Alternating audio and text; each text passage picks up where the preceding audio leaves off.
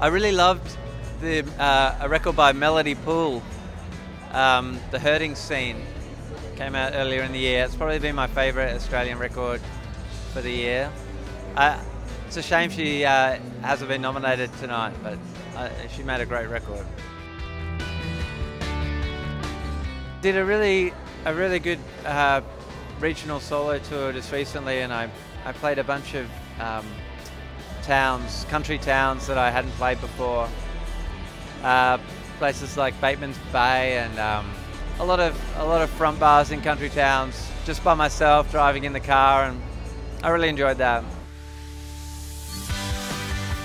My favourite venue to go and see a band, probably the Forum in Melbourne, because it's just architecturally it's really stunning, looks beautiful inside.